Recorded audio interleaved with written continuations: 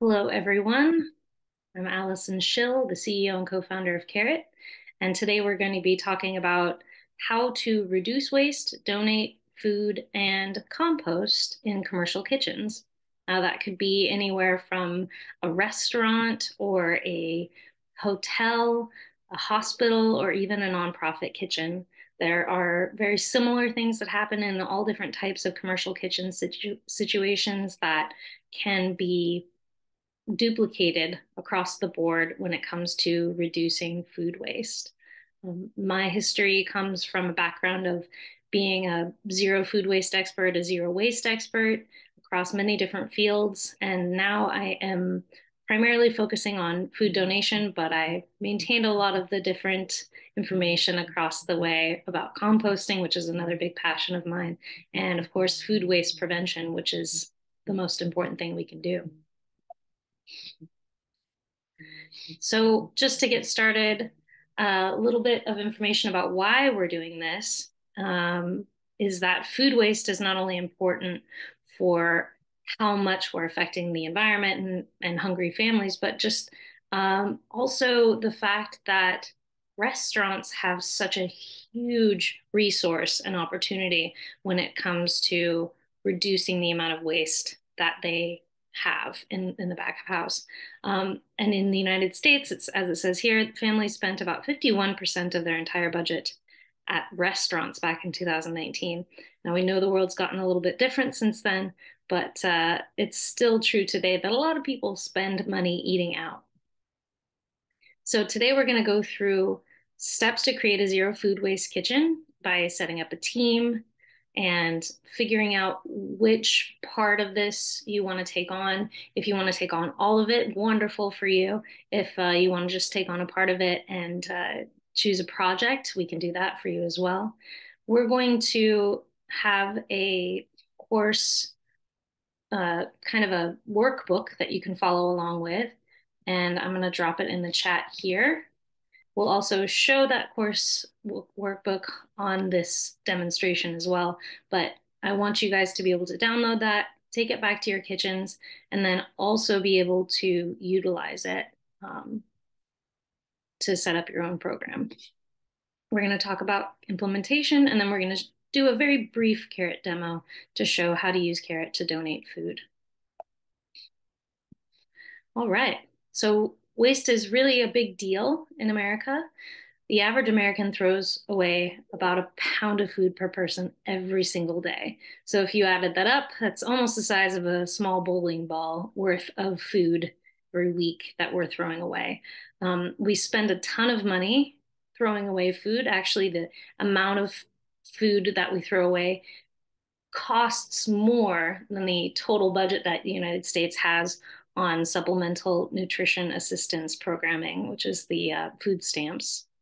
And anywhere from the farm level all the way down to the household level, we're throwing away between about 14 to 21% of all of the things we throw away our food.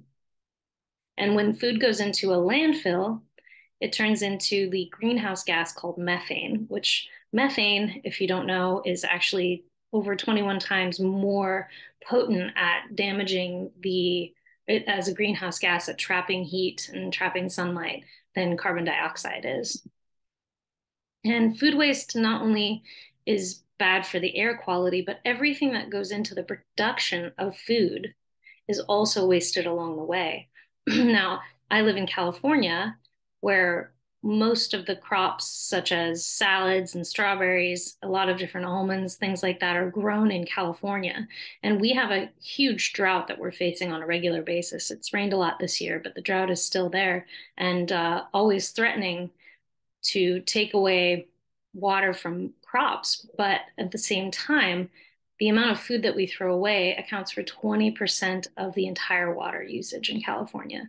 So food waste is not just important for one reason, it's important for many reasons. But there's some good that can come out of donating food, reducing food waste, or composting it. Restaurants can save on their trash bill.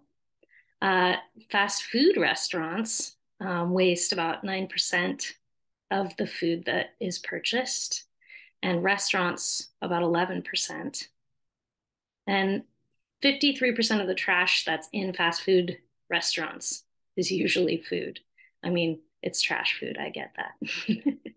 But 95% of it is divertible, and that means that it could be recycled, donated, or composted. So the EPA created what is called the food recovery hierarchy. And what that means is what we should do with food should walk down a ladder of importance. The very first thing that we should do with food waste is reduce it.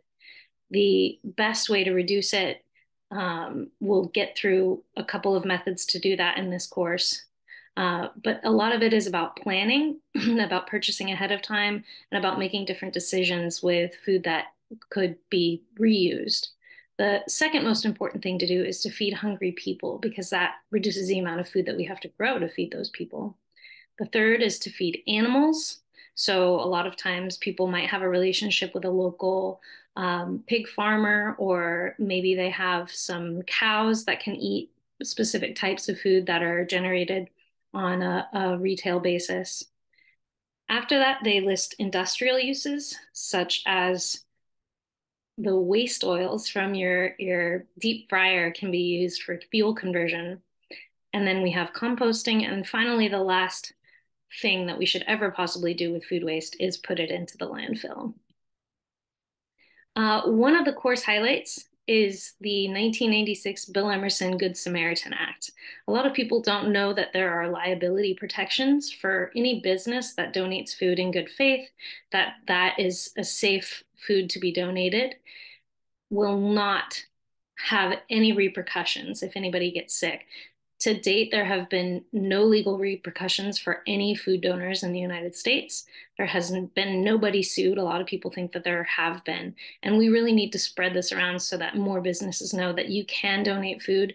You will not be held liable as long as you donate it in good faith. And what in good faith means is following food safety protocol. So across the US, there are many different places, states, sometimes cities or municipalities that are adopting policies that are targeting food waste. One of the biggest ones is in the state of California. Senate Bill 1383 has a statewide target right now to reduce the amount of organics that are going to the landfill by 75% in 2025. That includes composting, but they also have a rigorous mandatory food donation policy in place. And other states are adopting these types of policies as well. State of Washington also has a food donation policy. State of New York. There are several other cities and states that are kind of following in these footsteps. This is the new trend. So any business that can get ahead of knowing how to compost food, how to donate their food, how to track it, are going to be 10 steps ahead of their municipality or their state in terms of following these guidelines. And you can save money by writing off food donations on your taxes. Businesses can save up to $5,000 per year through food donations and tax deductions. All right, so step number one, food waste reduction. And what is reduction? It's stopping food waste from being created in the first place. So when you want to get started on looking through your own kitchen on places where you can reduce food, this is where you are going to see things like maybe you're purchasing too much of a certain type of food. In the case of IKEA, they were able to reduce their food waste by 50%, and they saved over 3 million meals and cut their costs of those meals just by doing a little bit of better purchasing, a little bit of understanding how much food that they were buying versus how much they were selling and forecasting. You're going to save a lot of money that way. A restaurant could realize an additional $620 million in profits per year by adopting prevention solutions. Some of those are, we have a really great one called Lean Path, and that's for smaller restaurants. And then larger chains also can use Winnow, which is another one of my favorites. You can really save a lot of money basically just by reducing the amount of food that you purchase. And I think a lot of restaurants that are small and lean are already pretty good at that. So to get started on a project with food waste reduction, first you want to set your baseline. You have to get a team. It can't just be you alone doing this. You have to educate the other staff members and the owners about how to create a food waste reduction and a food waste prevention plan and buy-in about that. So you're going to do some interviews, ask your team about waste, where they see it in their different stations, ask the bussers about what kinds of waste they're seeing on a regular basis. And you also need to get your hands on some inventory and some purchasing documents that will show you the costs and quantities of the different foods that you're wasting. You're going to want to keep a log for a week of the items that you're wasting. This will give you a really great insight into the types of foods that you can reduce, donate, or compost. So if you follow along in the workbook that was located in the chat here, you're able to kind of walk through the steps of creating a team, listing your team members, listing out the items that might go bad in the fridge each week, and do a trash can scan at each of your trash can stations, both in front and back of house. You can ask your chefs and busters which items are thrown away the most and keep a log of that. Look through your receipts and then kind of track how many bags of waste, and if you don't do it by bags, how many dumpsters, how many cans you're creating of trash recycling and any compost or donation that you're doing currently. And then you're going to set some goals about how much you think you can reach with that. Okay, this is my favorite part, the menu makeover. So a lot of times you go into a place like, let's say some large national brands that have a menu that has 13, 20 pages, and you look at their menu and you're like, wow, that is a ton of food. They must have so much food waste. Now, the best way to reduce food waste is to keep your menu really simple and to also try and use all the different parts of the food. So if you have carrots, for example, that you're getting that have both the roots and the tops. You can actually use the tops for certain things. You can use radish greens are really delicious as a menu item if you have radishes in your menu. And you can let the customers participate in the food waste reduction program. And that is by inviting them to uh, get get on the composting train, separate their food a little bit better, and then take part in asking for the amount of food that they actually want to eat. Because sometimes people don't eat their full plate. They leave half a plate of food. They only really wanted half of it to begin with. And finally, you can work with your suppliers to order smart and order seasonally. So here's our notebook page, our workbook page for that. You can take some notes and think about different ways in your business that you can reduce the amount of menu items that you have, to reduce the range of ingredients that you have to use, and then get creative with some of the all of the different parts of the food. Before I move on, does anyone here have any thoughts about where they can reduce the amount of food waste that they're using in their current kitchen? You can feel free to drop it in the chat. And the next really important thing here is plate capacity. So even the simple act of reducing the size of your plates means that you're not having to fill the entire plate.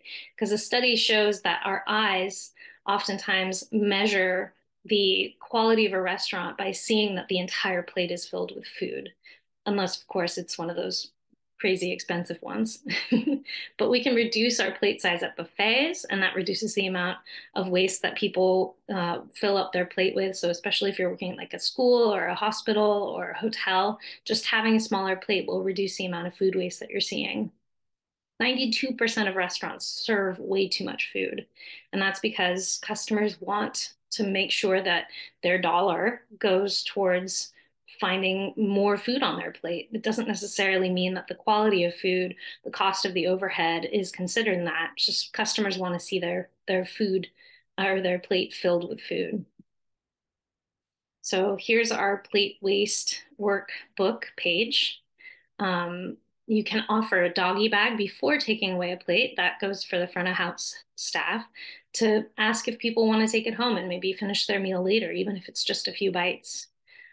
You can choose compostable paper or for plastics if you have to with soups and things. Use a sturdy #1 recyclable plastic. Most municipalities have a #1 recycling program in place.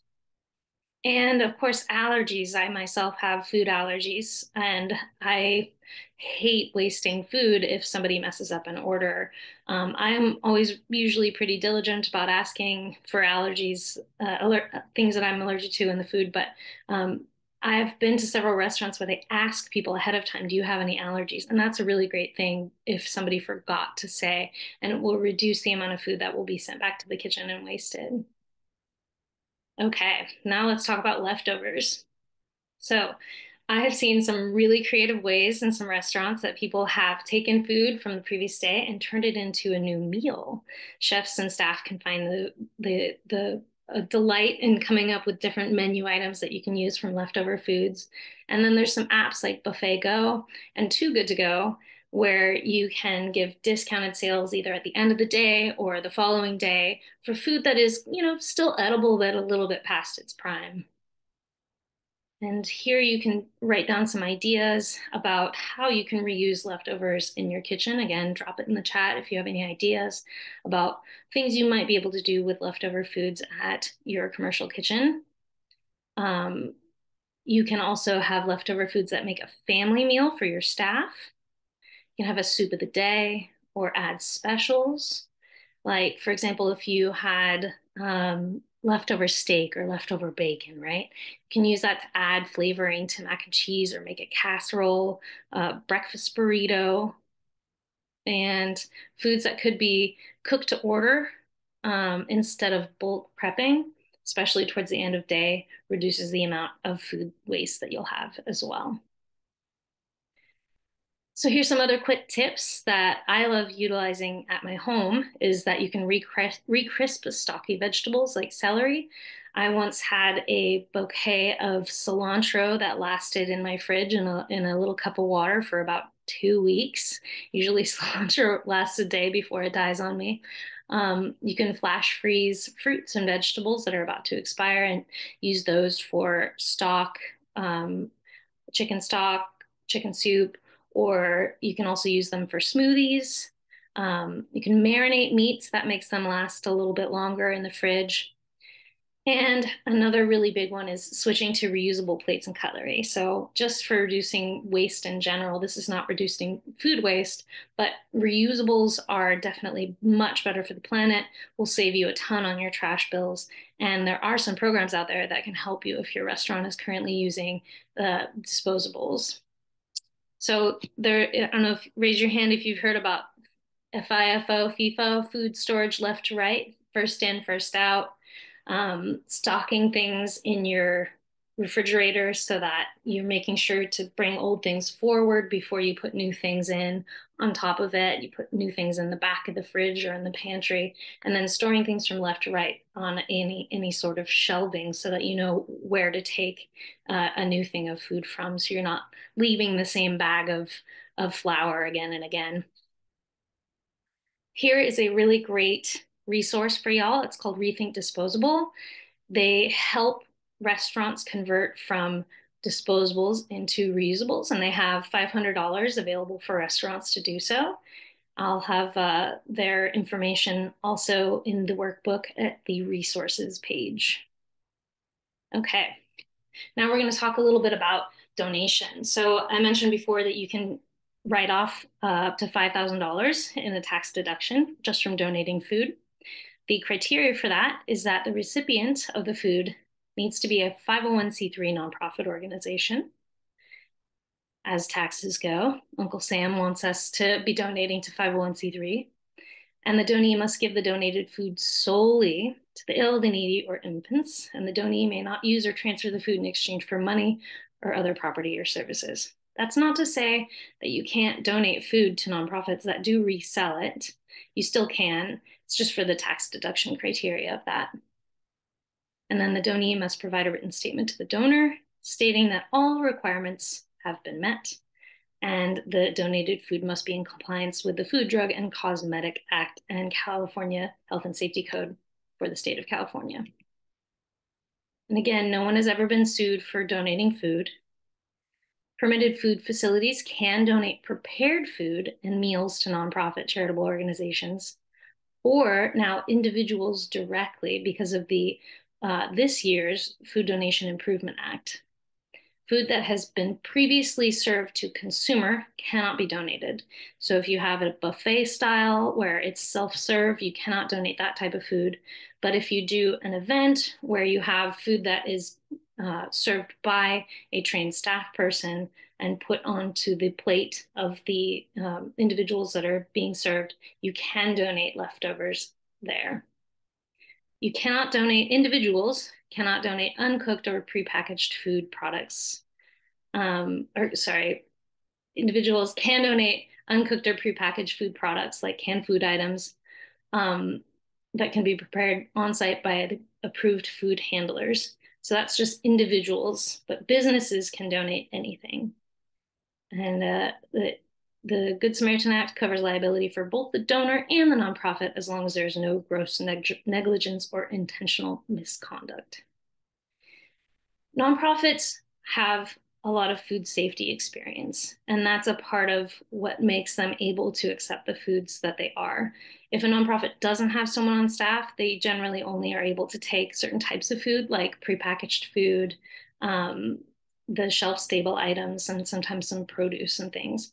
So having the network of Careit in your back pocket of knowing that different nonprofits have different needs is going to be really helpful for you to figure out who to donate food to instead of going on a wild goose chase trying to figure that out. And just general food safety things. I'm sure everyone on this call has a little bit of food safety experience. You have to keep a temperature check for prepared food. You have to rely on your serve safe training. You don't have to rely on best buy dates. And this is something that a lot of people don't know is that a best buy does not necessarily mean expired.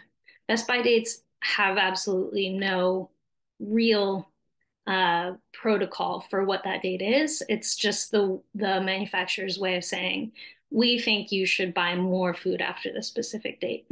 But you can still donate it to a lot of nonprofit organizations. It depends on the individual organization's regulations that they follow. It's worth So mentioning, go sorry to ahead, interrupt, Daniel. the FDA has also published a paper, a quick little document saying generally how long something is good for after the best by date. For undented canned goods, it could be up to a year. Yep. For dairy, they say 3 days is a safe average across North America. If you're next to a dairy farm, probably a bit longer. But the FDA has all of its stuff on their website and it's decently easy to find. Yes, absolutely. And if you visit the Careit site, we have a blog post of the FDA's newly posted regulations about a detailed guide for how to safely donate food. It's like 100 pages long. It's a lot. It's a lot of information, but most of it follows the Serve Safe safety protocol. Okay. So this is too much to read, but this will be in your workbook. You can scan down to figure out the temperature control, transportation, and safety, and then some more information about expiration dates here. Okay, so when you're getting started on a food donation program, does anyone here have a food donation program already in place that they're working with? Given a couple seconds for someone to respond. Very active group today. Okay. So you have to figure out what types of food will be donated based on, let's say you have ingredients. Looks like we have someone, there we go. Emily is running the program for the county. I love to hear that. And Jessica also is running a program for the region. Love that. So will you be able to donate dairy? Will you have leftover proteins? Will you have leftover prepared food? Or will it be mostly ingredients?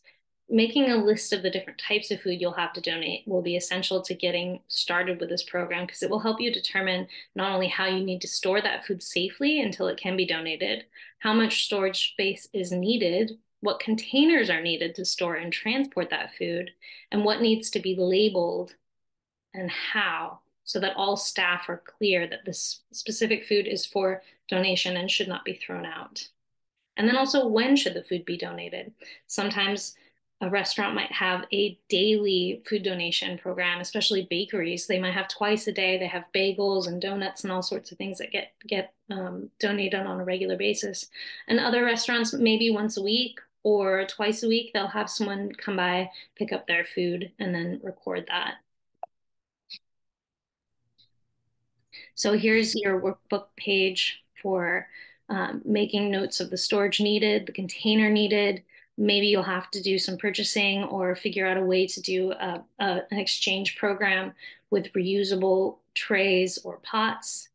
And then a storage plan. Where is there a specific place in your walk-in refrigerator, or is there a specific just donation refrigerator only? In the chat, we have Emily from San Mateo. Thank you, Emily. Okay, now that gets us to Careit. Where does Careit fit in? Why am I giving this presentation right now? Careit was designed after all of my personal experience working with food recovery agencies, working as an event sustainability coordinator, and then running a restaurant as well. This is one-stop shop for any business and any nonprofit organization that wants to donate food or rescue food. So Careit is completely free to download, sign up, and add a food donation. And it's completely free for nonprofits also to utilize to rescue food or donate the surplus food that they have. If you're not an app savvy person, we also have the same exact way that you can use Careit on the app. You can also use on your web browser, on your desktop or a laptop computer. And the steps are simple. You create an account as a nonprofit or as a business. You can add team members. They can create their team member account to sign in as well.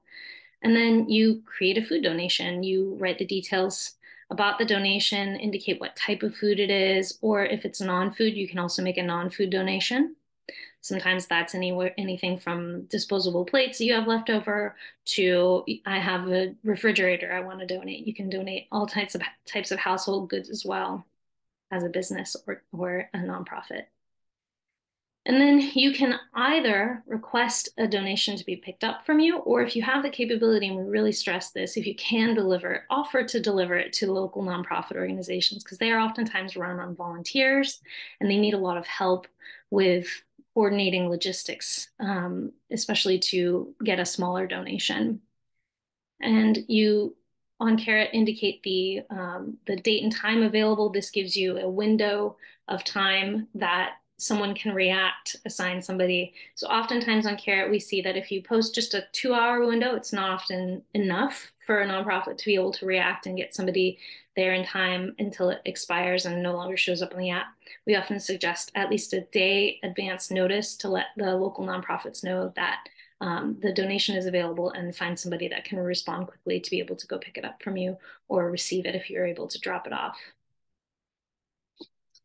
All right, so currently Careit is operating in over 40 states in over 2,700 locations. We've had 27,000 donations come through, and that has resulted in over 9 million pounds of food being donated.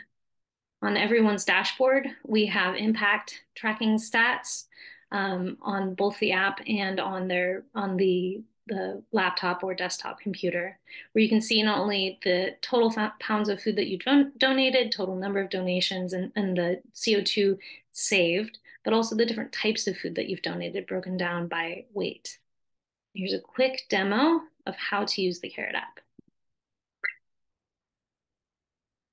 So to make a donation on Careit, you simply download the app, log in, click the donate button, add in the title of your donation,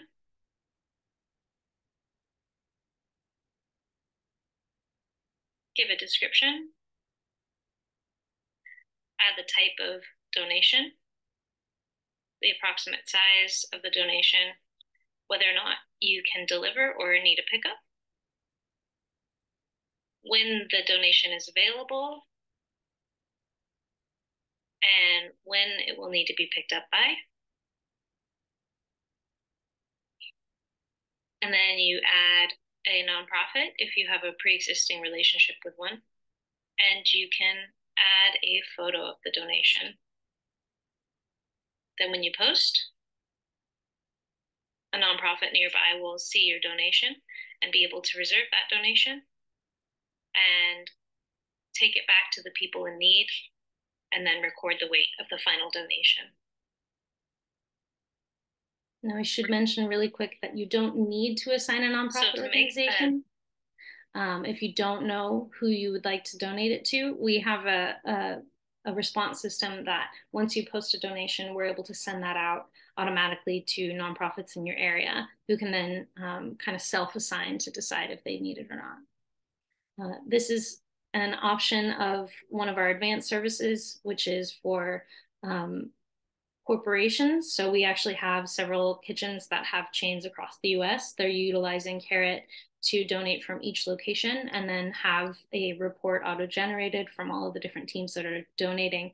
We can show them all the individual donations and then also tally that up for a specific month based on the donor and the relationship to the recipient. And it shows the total pounds of food that are donated so that they can do tracking for not only their taxes, but their impact as well.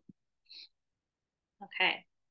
So that is the brief explanation of how to use Careit to donate food. If you also have other food programs in place where you can donate directly to a nonprofit, you can assign it to them on Careit if you get them to download the Careit account. It just gives you a little bit more information for tracking on an instant basis when you utilize Careit. And like I said, it's totally free. So it's just a kind of added service to any existing donation programs that you have in place. So now we're going to move on to Compost, which is again one of my favorite things because compost is so good for the planet. It's the rebirth of everything.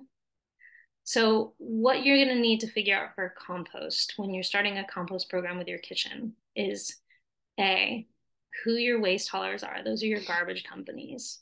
Do they have a composting program in place? B, who your community composters are. Oh, they are so often overlooked because they're the people that are utilizing volunteers to actually create some of the highest quality compost that any soil will ever see. Then we can look at dehydrators. A lot of times people think, oh, we have a machine and it turns it into compost in just a couple of hours. That's not true. It's actually turning it into dehydrated food. It's just taking all the liquid out of it. If you re-add liquid to it, it's just a sloppy mess again. But sometimes it's still at least a worthwhile benefit for a large kitchen to have a dehydrator because it reduces the actual size of the food that is going to be then given to a composter to be able to finish off. If you are lucky enough to be in a rural area or have some land, you can do a DIY compost project, and I'll get into that a little bit, but also share some resources at the end to give you more detail about that. And then the last one is bokashi. And if you haven't heard of bokashi, it's a way to kind of make a really powerful breakdown process with the different microbes that are able to eat the food and convert it into healthy soil in a really fast fashion. Bokashi is often used in smaller quantities. It can be used as a countertop composting method. You sprinkle some of the bokashi. I don't even know what it is actually. Is it dehydrated or is it just active ingredients of what actually goes in and breaks down the food? If you know, please put it in the chat. But I've seen it work and it's amazing. Okay, so for creating your compost plan, you'll need to have the right bin in the right place. Oftentimes in a kitchen where a compost plan fails is that you'll have a bin that is designated as a compost bin and nobody's using it as that. They're putting gloves in it, they're putting plastic in it, they're not using it right because it used to be a garbage can and they would just throw everything in there. So you have to have the right bin in the right place. You have to have the space for it. You have to identify in your kitchen, where can I have a compost bin that is near a trash bin? And how big does it need to be? Does it need to be able to be like a what we call a slim gym that takes up like the whole from the ground up space, or can it just be a countertop container that we're able to just throw our extra stuff into? So identifying in the kitchen where different types of food that are different sizes take place is going to be your first step. And then bags and signs. So it's always best practice to either use clear plastic bags or compostable bags. And this makes sure that the staff that does the cleanup at the end of the night does not confuse it with trash and put it into the wrong bin or put it into the wrong location. With a clear bag or a compostable bag, you can kind of see straight away that that's all food in there. It's not any plastic. It's not anything that we need to throw away. And you can also identify if there are contaminants in the compost as well with a clear bag. And then finally, and this is the hardest part, is staff collaboration. You have to identify the cleanup schedules, where our bags taken to, who takes them, what are their routes of getting through, what kind of uh, capabilities do they need to have to take a really full, heavy bag of food to a specific location. When trash is mixed with both um, food scraps and non-food scraps, it's a little bit lighter and easier to carry. But if you have a really big compost bag, that can be actually really heavy. And if you have to get up any stairs or go around any tight corners, that can be a little bit hard. So you can create a procedure and have meetings to talk about this with your staff and with your cleaning staff to make sure that you have the right program in place. And here's our example of areas where you might be able to divert food scraps from going to the landfill, like on prep stations, or if you have a bar, the fruit that is garnishing your drinks sometimes will just ultimately get composted. People don't eat it, or near the dishwashing station. Make a list of your trash companies with compost services nearby. You might need to switch over to a different waste hauler. If you are especially the decision maker, you can make that decision, or community composters. When you do get a hold of your waste hauler that does compost, you need to ask specifically what are the items that they accept. Sometimes they don't accept bamboo, sometimes they don't accept meat, sometimes they don't accept dairy. You'll need to make a detailed list of what they do and don't accept as a waste hauling company, because they have different ways to screen out that food to make sure that it's going to turn into the ultimate product that they need. And you'll also want to look at the placement. You're going to need to make signs that are in the different languages that you'll need for your staff that work at the kitchen, and then make notes of the cleaning schedule and the disposal plan. Okay, this is a question that comes up a lot for me when I talk about compost is what about bioplastics? So we have a lot of different types of companies that are coming up, creating food that they're calling either compostable or biodegradable.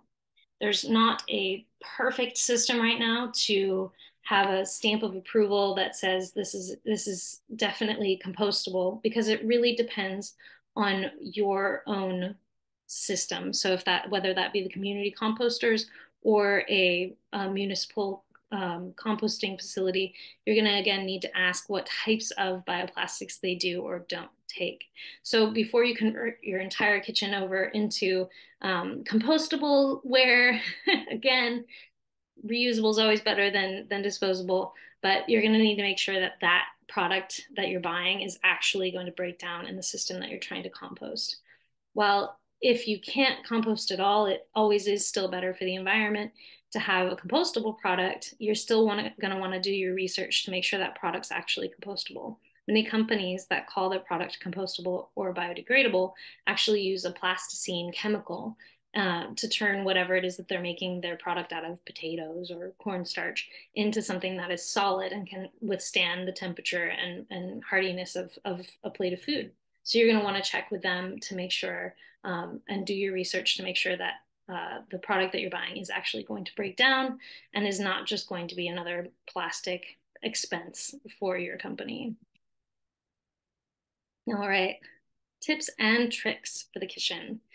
If you are not recycling your biofuel, you are sitting on a gold mine, or grease, excuse me. That's biofuel that can be converted into basically a fuel alternative.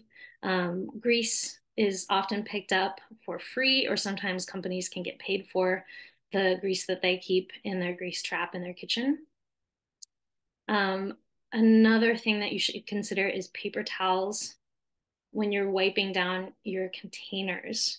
So paper towels might be compostable depending on where you're actually getting your items composted, but sometimes they'll want to do an unbleached paper towel. Or oftentimes you can use that laundry service where you have reusable washcloths instead of paper towels for wiping down all different sorts of things. I mentioned before you can do animal feed if you have a relationship with a farm that you're buying food directly from. If you're buying pork from a farmer, ask the farmer if they are actually looking for food scraps for their pigs, and again work with them to figure out what they will and won't accept, and in what method that you could do a little exchange, and you might be able to make a relationship where you get a discount. If you have any of these programs set in place, or you're starting to share your story with your customers, because many surveys have shown that customers actually care about whether or not the establishment that they're frequenting is doing a food waste reduction program. And oftentimes they're even willing to add a little bit onto their receipt if you are doing a food donation program or a composting program that requires more labor from your staff, to have a little bit of a fee tacked on there just for food donation. And most people are okay with that. And definitely measure before and after so that you can actually see the metrics of what you're able to accomplish in running a program like this. And the last thing, but most important thing, is create staff buy-in with regular meetings, setting goals, and celebrating any goals that you achieve. Because it's the staff that are really going to keep this going, and it's the staff that can help it fall apart if it's not regularly celebrated and watched. Here's a list of resources. I'll just go through a little bit here in your workbook. You'll be able to access these different links. Tim Hortons, out of Canada, has a really great restaurant sustainability guide. City Compost Resources from Rethink Green has a list of cities that compost for you. And the Composting Council has a list of state composting policies. There's a guide for community composting listed here, and a tax guide for food donation information about writing and offering your taxes.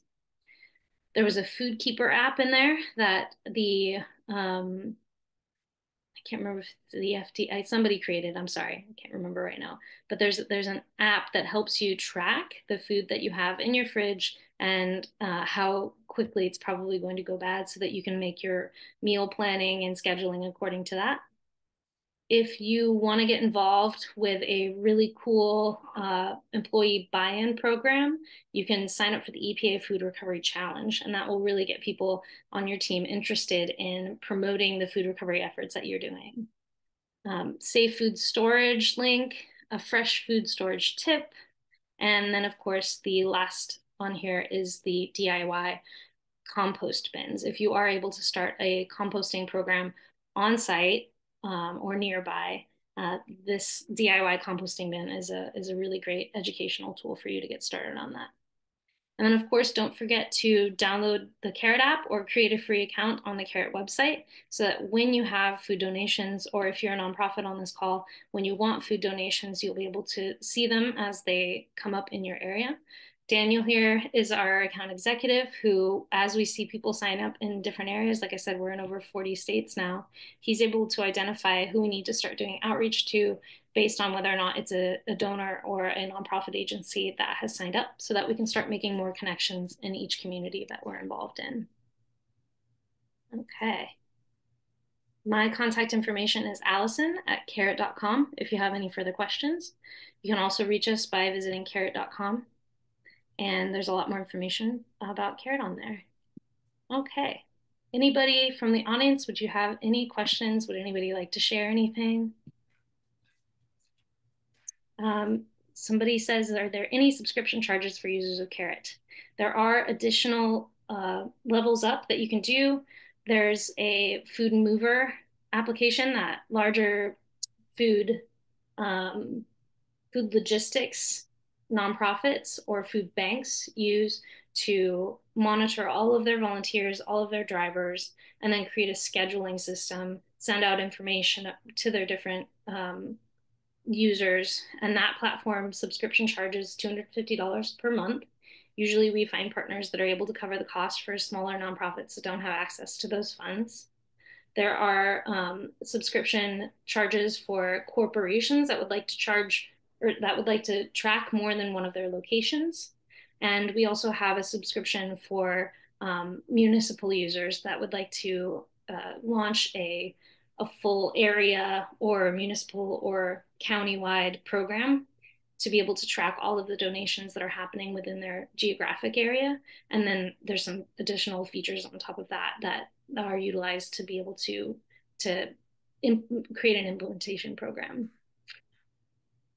Hope that answered your question, Emily. If you'd like to schedule a demo of all the different Careit types and features, you can either schedule with myself at calendly.com/Careit or with Daniel here, who has a lot more time than I do, if you want to put your link in the chat there.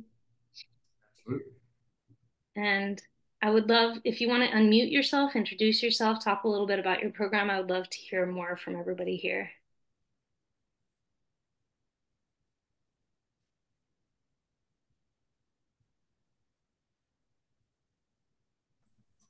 I guess I'll unmute myself. I've been asking questions in the chat. So, hi, I'm Emily. I work for the County of San Mateo in the Environmental Health Services Department, and we help businesses stay in compliance with SB 1383. I work with both schools and businesses, organizations under what we call the Safe Surplus Food Donation Program. And it hasn't really been active because SB 1383 wasn't being, I guess, like monitored or really like, I guess, enforced by the government in California, at least until January of this year. So now a lot of businesses are like, oh my gosh, let me try and get something in place to reduce my edible food waste and my, restructure my waste stream. So we're like updating the program. And so this sounds like something that for our municipality needs might be awesome. I don't know if we have enough users who participate yet, but I don't know if it's because we don't have something like this for them to use that's easy and convenient, and that's why the program's not really taking off, or if it's like there's just not enough awareness. But I think it's new. There's not a lot of awareness, but if we made it really easy with something like Careit, that would be awesome. So I'm going to definitely book an appointment with Daniel or you or whoever, doesn't really matter, to get more information. But yeah, this seems really awesome. We live so we're in the heart of Silicon Valley. And so, there's a lot of technology savvy people who like the convenience of apps and automated donation systems and stuff. So this is really, really awesome. I'm so glad there's something like this, and I'll definitely be looking more into it. So thank you so much for your presentation and for doing this. It's so great. Yeah, definitely. We're working with the County of Alameda. We're working with Monterey County. I know that Silicon Valley kind of has their own program in place right now too, but we're happy to meet with County of San Mateo and talk with you more about how to do that. I'm the resident expert on SB 1383, so you would probably want to book a meeting directly with me, but yeah, that'd be awesome. And then I see Tracy Austin in Florida has a question. Can one search Careit for participants who accept donations in my area? Yes, if you make a business account or a nonprofit account and go to post a donation, you'll have a drop-down list of participants, nonprofit participants who will accept donations when you go to assign a donation to a specific nonprofit. If you wanted to connect with me offline, Tracy, I would be able to talk more about users in Florida as well. And from Kim, we have, do most food donation opportunities that get posted on Careit get picked up? Yes. And if they're not picked up, what should the restaurant do? So like I mentioned a little bit before, if you only give a small, narrow window of the pickup opportunity on Careit for the start time and the end time, then you probably won't get your donation picked up because it takes nonprofits a little bit of time. They're very busy feeding a lot of clients usually. So if you post a donation, try to post it a day in advance. And if it doesn't get picked up right away, if you're able to freeze that donation, if it's prepared food, do so, and then just elongate the donation a little bit. That'll give us more time. If we don't maybe have enough of the nonprofits in the area already signed up, we'll see your donation, we'll flag it, and we'll start doing more outreach ourselves to be able to find a suitable nonprofit that will be able to take it. And if eventually nobody wants your donation, maybe it's a jar of pickles, you know, nobody wants a jar of pickles, then ultimately you can give it to one of your staff, find a way to compost it, or find a way to reuse it into another meal if at all possible. You know, do the food waste prevention route too. But most food is wanted. I have literally seen jars of soy sauce get donated on Careit, and the nonprofit has been ever so grateful to be able to receive it, as long as you give enough time for them to respond to that. Okay, does anyone else have any questions or want to share their story about food recovery, about composting, or about food waste prevention? Hi, Daniela. Hola, Alyson. You have a lovely presentation. I'm sorry I was here a little late, so I look forward to listen to the whole recording. The app of Careit is amazing. I'll study it some more. I'm based in the agricultural reserve that is outside of Washington, D.C. in Montgomery County. And recently in Maryland, there was a regulation change that is going to require anybody in proximity 30 miles to, you know, like a compost facility to divert their waste. As we all know, ideally, it should go up in the ladder. So that's why I'm so excited about this summit this week. I'm a freelance. I do translations and outreach for those that are already doing amazing work like you, and to so help them, you know, get their stuff in the languages that they need to. I mainly do Spanish, sometimes Portuguese and French, because I'm originally a translator. But I just feel like different cultures have different patterns, you know, and things that were very like prevention food waste in the past don't necessarily always pass through the new generations in this country. So we can all like relearn, and your technology seems great for that. So thank you for your presentation today. Thank you. That's awesome. Yeah, we have been translating Careit flyers into Spanish, but eventually we're going to have to do the whole app and French because we're moving into Canada very quickly, and Quebec will want that in French. We also have a lot of people in Central and the Central America and the Caribbean that want to start using Careit too. So we'll be needing to do that. Thank you, Kim. Thank you, Daniela. Thank you, Emily, for sharing. Thank you, Tracy, for your questions. If there's anybody else that has any questions or would like to share, please do so. We'd love to hear from you. Hi, Jessica. Hi, this is Jessica Weiss. I thank you. I just wanted to tell everybody that this is such a pleasurable group to be working with. In addition to being extremely comprehensive and affordable. I've been working with other apps over the past decade, and I'm just really excited about working with Careit because I think they also share, you know, our mission, which is zero waste. So, and I wanted to also just double check that as far as like, if I'm doing this for the whole region of the Catskills, like more than one county, is that when the charge comes in, or is that only if you are doing the data input and the matching? If you're using the Food Mover account, there is the $250 a month charge for that, and that mainly is to cover our costs for the amount of data and staff time that is needed to implement that. But like I mentioned, most of the nonprofits that we're working with, we're actually able to find a way to subsidize that cost through a grant or through an organization, a government office, or a corporation that is able to pay for that charge for the nonprofit. So you and I think, connected a little bit before, and we can reconnect again about that. So we can get you started and work out the details there. Great. I'm really excited. The more I've been working with the other app, the more I've become more and more excited about working with Careit. So anyway, I just wanted to put in a good plug for you, and happy upcoming birthday. Oh, yes, that's when I'm getting married. Mazel tov. Thank you. All right. Thank you, Jessica. Yep. Okay. Well, if nobody else wants to share, I'm just going to go ahead and stop the video, and I will be sending everybody a follow-up with the information again about the workbook and information about how to contact Danielle and I to set up a demo.